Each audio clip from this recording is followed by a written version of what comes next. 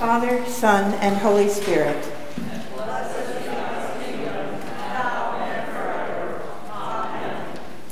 Almighty God, to you all hearts are open, all desires known, and from you no secrets are hid.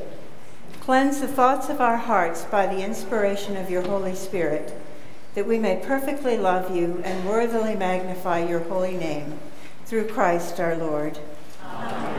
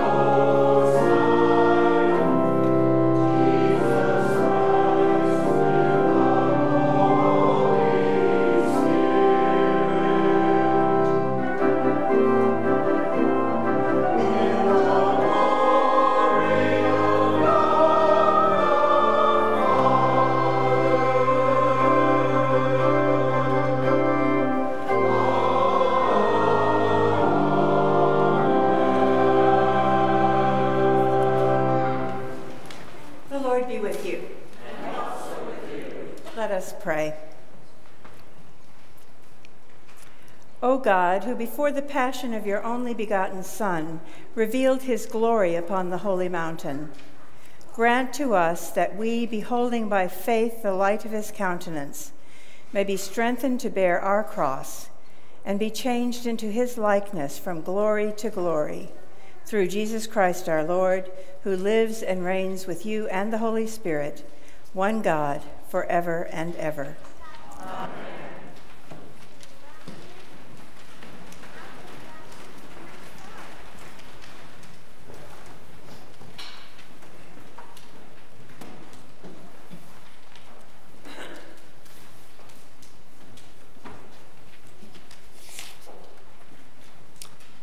A reading from Exodus.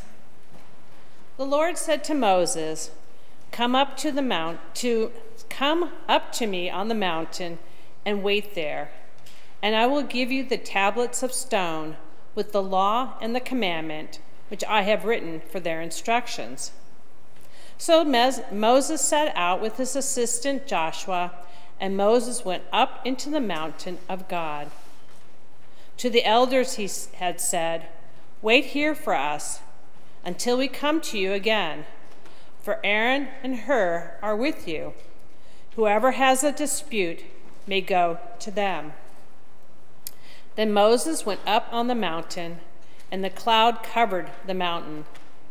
The glory of the Lord settled on Mount Sinai, and the cloud covered it for 6 days. On the 7th day he called to Moses out of the cloud. Now the appearance of the glory of the Lord was like a devouring fire on top of the mountain in the sight of the people of Israel. Moses entered the cloud and went up on the mountain. Moses was on the mountain for 40 days and 40 nights. Hear what the Spirit is saying to God's people. Thanks be to God. The psalm appointed this morning is Psalm 99. Let us read the psalm responsively by whole verse. The Lord is king, let the people tremble. He is enthroned upon the cherubim, let the earth shake. The Lord is great in Zion, he is high above all peoples. Let them confess his name, which is great and awesome. He is the Holy One.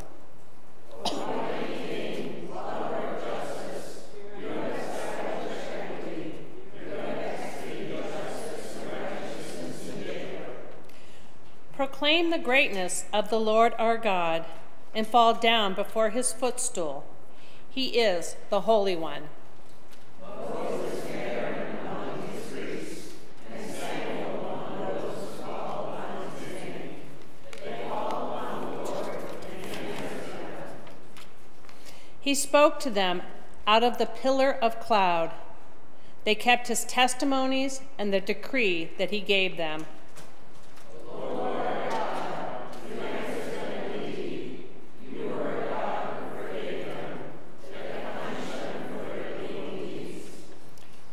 Proclaim the greatness of the Lord our God, and worship him upon his holy hill.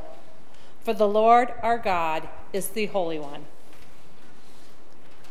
Our second reading is from the second book, or the second letter to Peter. We did not follow cleverly devised myths when we made known to you the power and coming of our Lord Jesus Christ, but we had been eyewitnesses of his majesty. For he received honor and glory from God the Father when that voice was conveyed to him by the majestic glory, saying, "This is my Son, my beloved, with whom I am well pleased." We ourselves heard this voice come from heaven while we were with him on the holy mountain. So we have the prophetic message more fully confirmed. You will do well to be attentive to this as to a lamp shining in a dark place until the day dawns and morning star arises in your heart.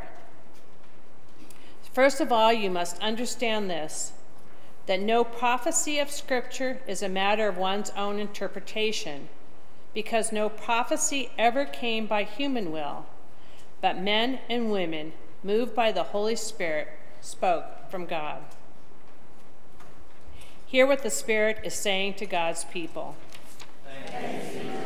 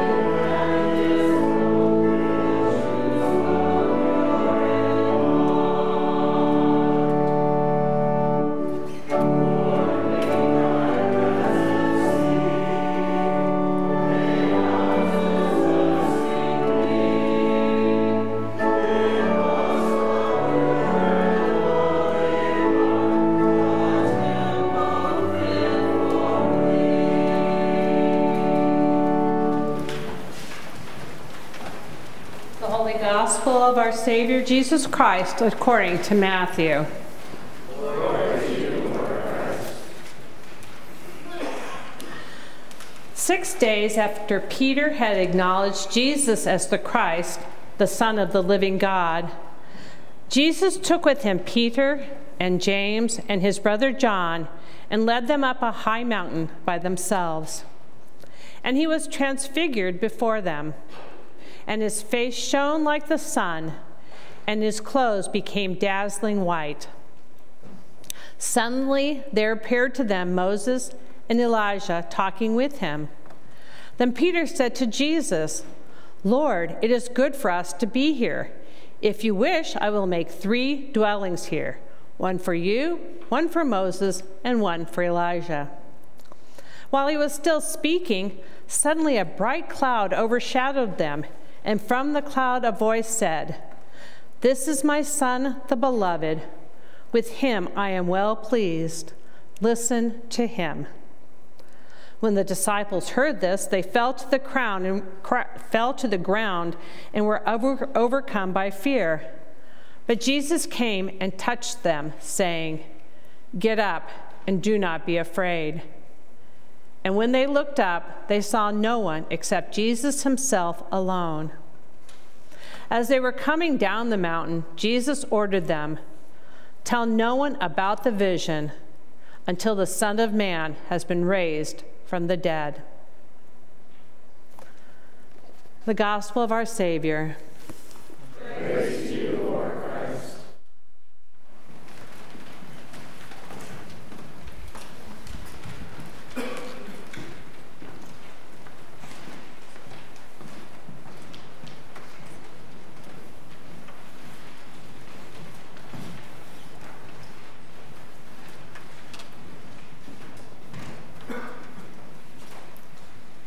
In the name of one God, amen. Good morning. Today is the last Sunday of Epiphany. Lent begins on Wednesday, and next Sunday is the first of 6 weeks of Lent. Next week, the colors of the church will magically change from green to purple. Not so magically. The Altar Guild takes care of all of that. We'll have veiled crosses and pottery chalices. It will be different from Epiphany. While Epiphany is marked with light and the revelation of God in Jesus, Lent is our invitation to journey with Jesus through the cross to the resurrection. Our gospel passage today, the Transfiguration, is a hinge in the liturgical year between Epiphany and Lent. The Transfiguration story we hear this morning is a pretty familiar one. We hear a version of this story every single year on the last Sunday of Epiphany.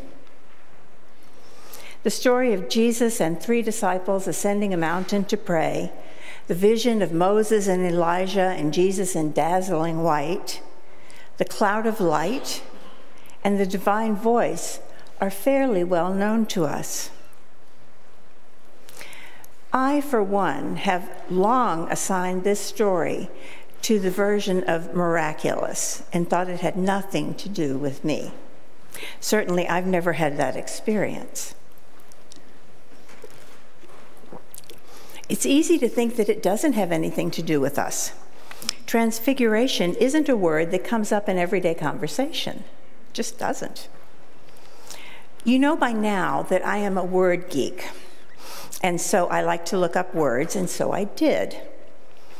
Transfigure is of Middle English origin, from the Greek originally, and it means to change the form of something completely, especially to make it better and more spiritual.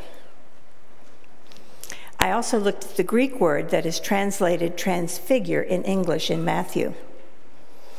It turns out that that word, the one translated in Matthew as transfigured, isn't found very often in the New Testament. In fact, it's only there 5 times. You find it in Matthew, Mark, and Luke, and you find it in 2 of the letters from Paul, Romans 12 and 2 Corinthians. And there it's translated not transfigure, but transform.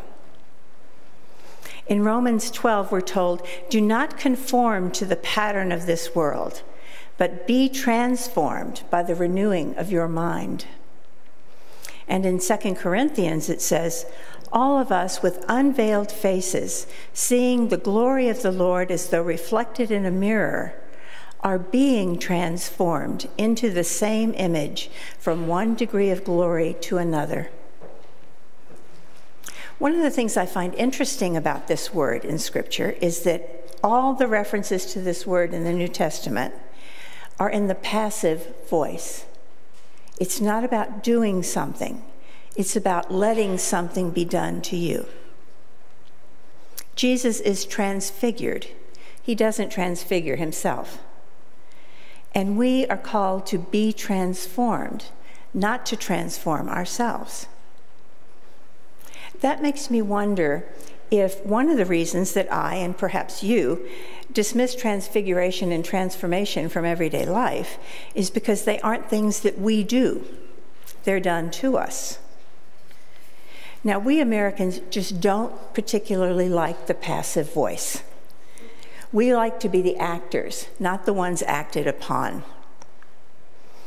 And yet, in the spiritual life, the initiative is always God's. We respond to God's action in us and to us. That is true in the whole of the Scriptures. It is God who creates and blesses and initiates relationships. It is God who calls us to action and gives and forgives. We are always responding to God. And in the times when we do take action into our own hands in Scripture without reference to God, we get in trouble. Adam and Eve eat the fruit of the tree of knowledge. The Israelites demand a golden image of the deity while Moses is up on the mountain with God. And the disciples, walking along with Jesus, squabble about who's the greatest among them. We know how well all of those stories turned out. We can probably add times from our own lives when we have taken action without much reference to God's desire for us. In my experience, it rarely ends well. In the Transfiguration, Jesus allows himself to be acted upon by God. It is God's presence that shines so brightly through Jesus. In the cloud of God's glory that overshadows the disciples, it is God's voice that speaks. Now, Peter, like us, is pretty uncomfortable with mystery, and he wants to act. Lord, I'll make 3 dwellings right here for you and for Elijah and Moses. But while he's talking, he's interrupted by the cloud and the voice. And he falls to the ground in awe of the divine presence. It is only after Jesus touches him and tells him not to be afraid that he and the other disciples are able to look up again and see Jesus. And then, coming down the mountain, after all this, Jesus tells them again not to act, not to talk about the vision they've seen or what they experienced, not to do any of that until Jesus rises from the dead. Now, all of this is not to say that either the disciples or us are never to act. We're certainly called to act for reconciliation among people and nations. We're called to act to heal the creation God has entrusted to us. We're called to help transform systems that perpetuate injustice. The trick about all that is to remember that we act because we are called, that our efforts and work and prayer are in response to God's transforming work in us. It is God who calls and desires wholeness and goodness in all of the creation. So that leads me to wonder, what might God be wanting to transform, to transfigure in each of us as we approach this season of Lent? How might we be more present and aware to the call of God in the circumstances of every day. Where might God be calling us to act, to be about the work of transformation in the world? These are big questions. Fortunately, we have 40 days coming up in which to think about them. Amen.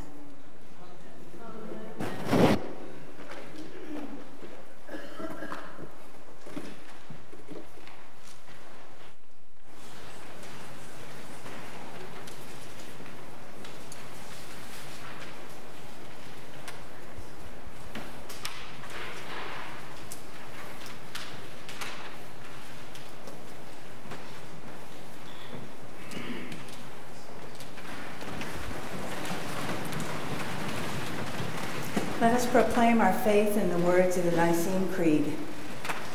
We believe in one God, Father Almighty, maker of heaven and earth, all that is seen and unseen.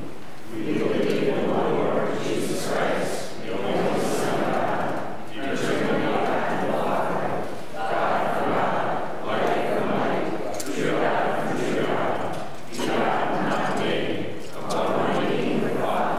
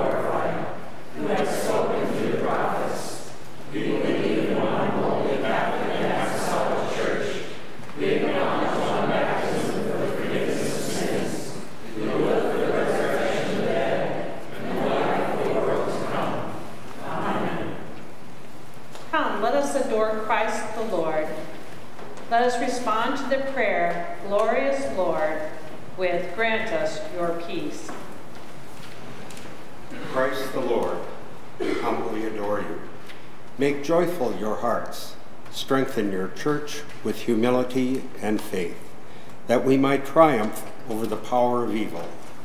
Glorious Lord, grant us your peace. Christ the Lord, we humbly adore you. You abhor neither the simple nor the lowly. Shine your light on all the world, that the nations may look upon your truth and find their salvation. Glorious Lord, grant us your peace. Christ the Lord, we humbly adore you. May all of creation burst forth in songs of praise. May all your works of your hand glorify you.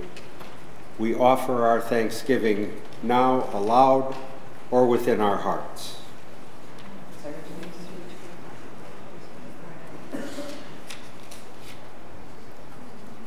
Glorious Lord, grant us your peace.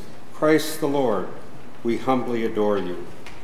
Summon the people of this community to yourself.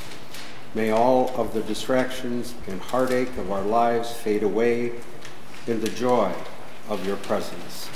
Glorious Lord, grant us your peace. Christ the Lord, we humbly adore you. You love us so dearly. Grant your healing grace to sinners, to the poor, to those in need of love. Open your arms to the sick and the lonely. We pray for those on our parish prayer list and those we now name aloud or within our hearts.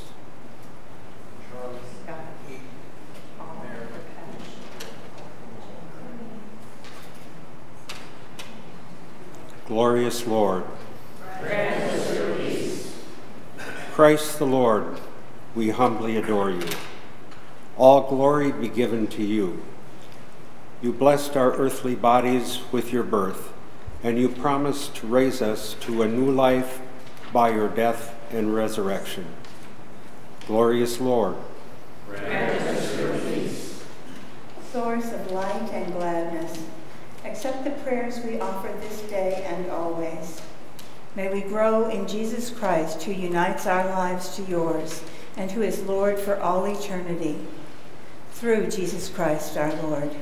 Amen. The peace of the Lord be with you always. And also with you.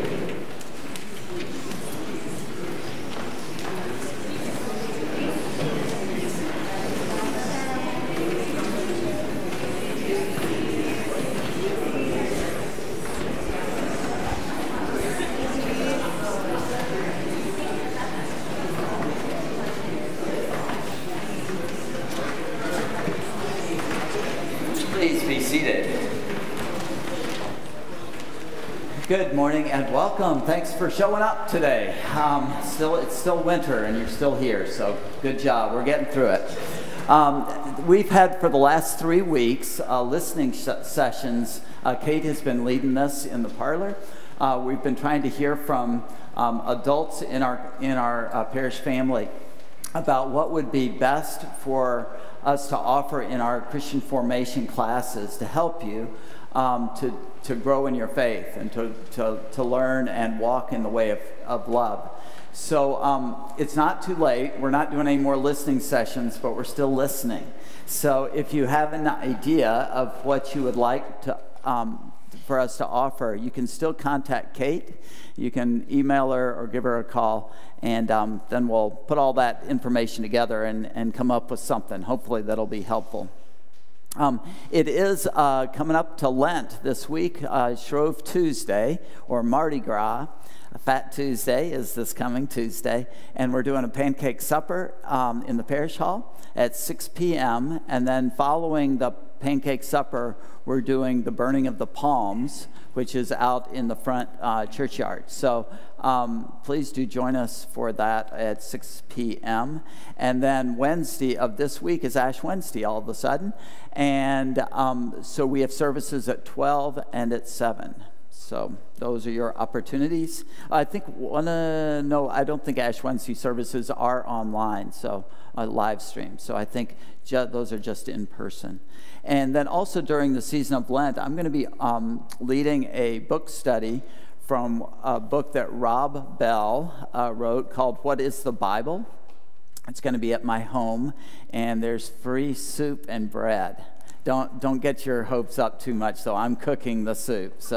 But look for the dates. It's a 4-week series, and not everybody's going to love this book. It's kind of controversial. It's kind of stirred people up. I like to pick books like that get people sort of jazzed and ready to talk. So if you'd like to join us, that would be fantastic. That will be Google Meeted. I don't know what the verb is there, but if you don't want to come for the soup and bread, or you're still really COVID careful, then we will be doing that on Google Meet as well, and the link is in the. We'll send the link out to everybody.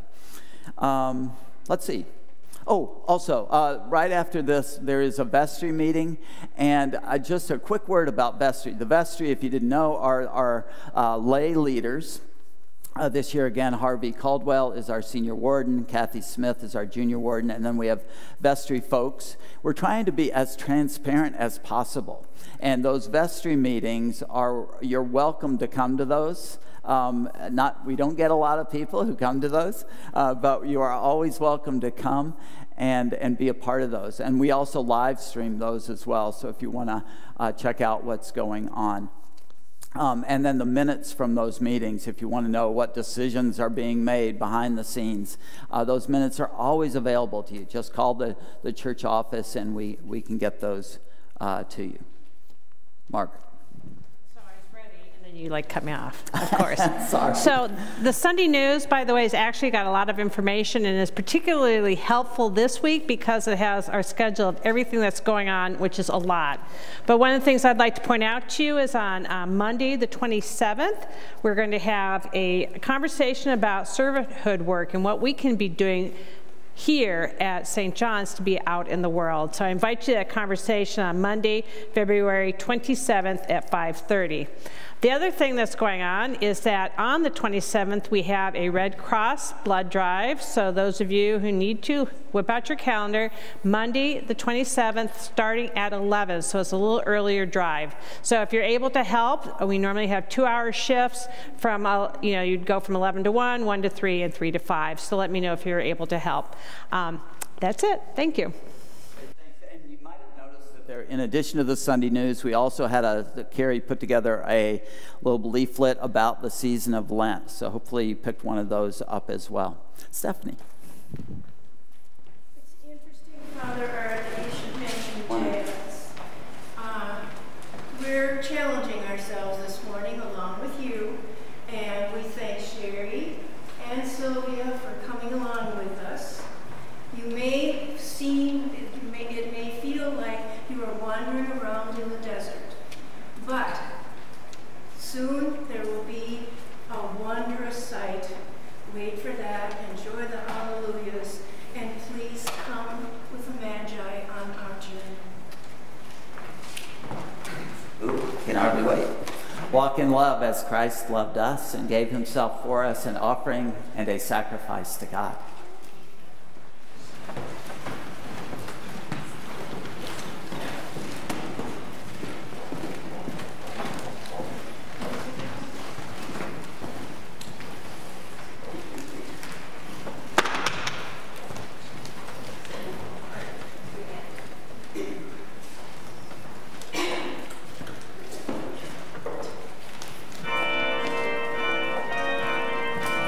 Hallelujah, hallelujah.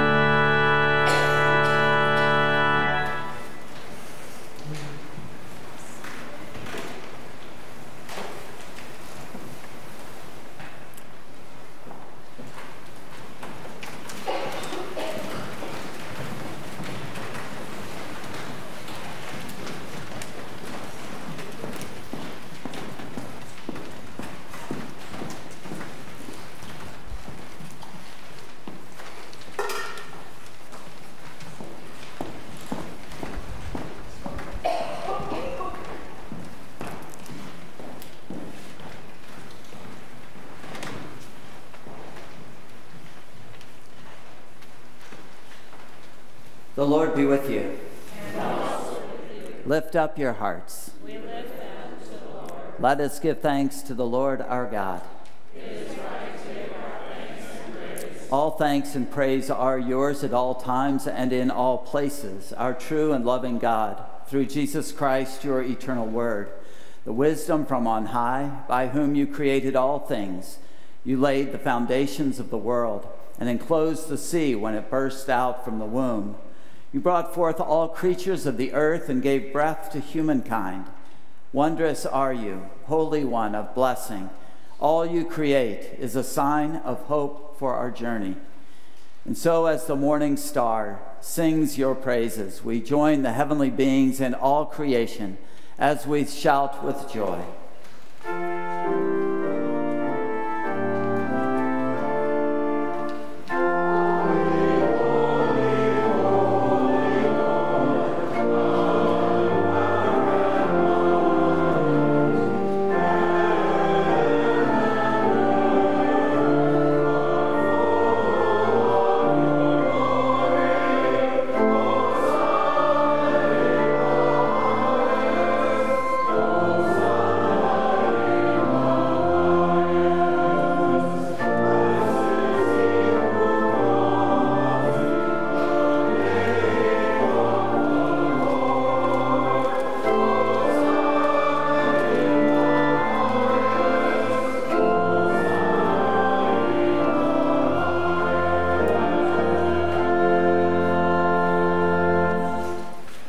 Glory and honor are yours, Creator of all. Your word has never been silent. You called a people to yourself as a light to the nations. You delivered them from bondage and led them to a land of promise. Of your grace, you gave Jesus to be human, to share our life, to proclaim the coming of your holy reign, and give himself for us a fragrant offering. Through Jesus Christ, our Redeemer, you have freed us from sin, brought us into your life, reconciled us to you, and restored us to the glory you intend for us. We thank you that on the night before he died for us, Jesus took bread, and when he had given thanks to you, he broke it and gave it to his friends and said, "Take, eat. This is my body broken for you. Do this for the remembrance of me."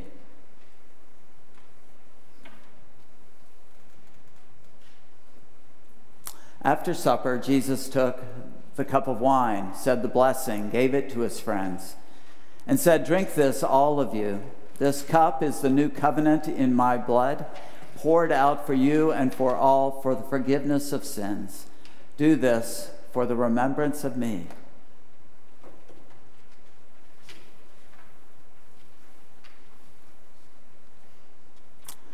And so, remembering all that was done for us, the cross, the tomb, the resurrection, and ascension, longing for Christ's coming in glory and presenting to you these gifts your earth has formed and human hands have made, we acclaim you, O Christ.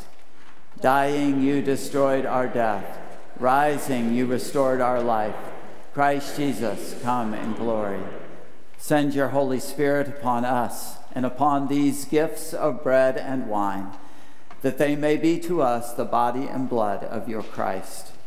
Grant that we, burning with your Spirit's power, may be a people of hope, justice, and love.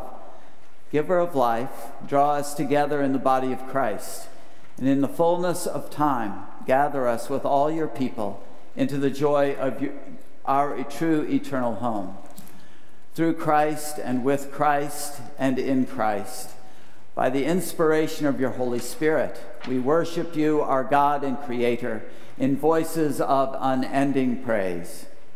Blessed are you now and forever. Amen.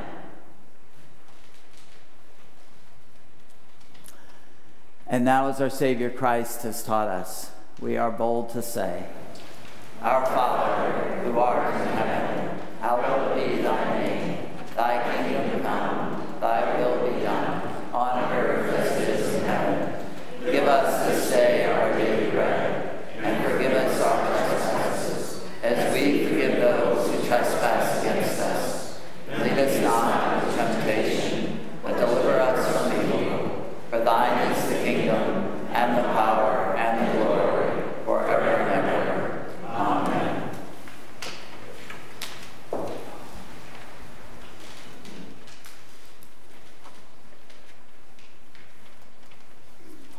Alleluia, Christ our Passover is sacrificed for us.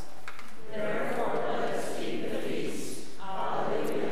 The table of bread and wine is now made ready. It is the table of company with Jesus and all those who love him.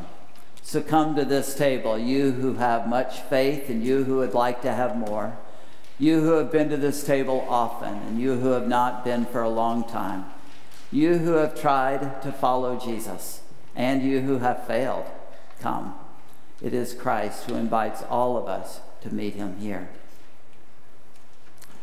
The gifts of God for the people of God.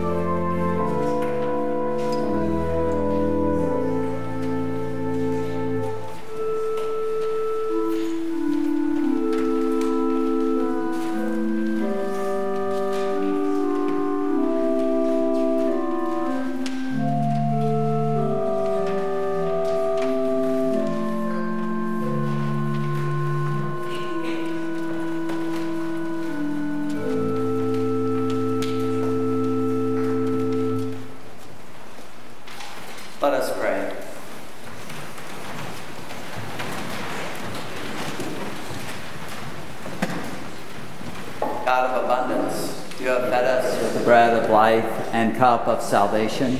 You have united us with Christ and one another, and you have made us one with all your people in heaven and on earth. Now send us forth in the power of your Spirit, that we may proclaim your redeeming love to the world and continue forever in the risen life of Christ our Savior. Amen. And may Christ, the Son of God, be manifest in you, that your lives may be a light to the world. The blessing of God Almighty, the Father, the Son, and the Holy Spirit be upon you and remain with you this day and forevermore. Amen.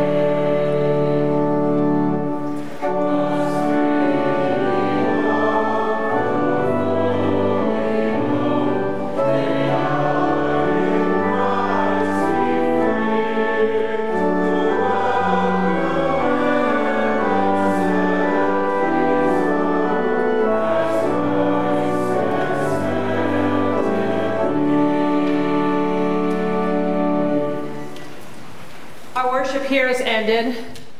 Now our service begins. Let us go in peace to love and serve the Lord. Thanks.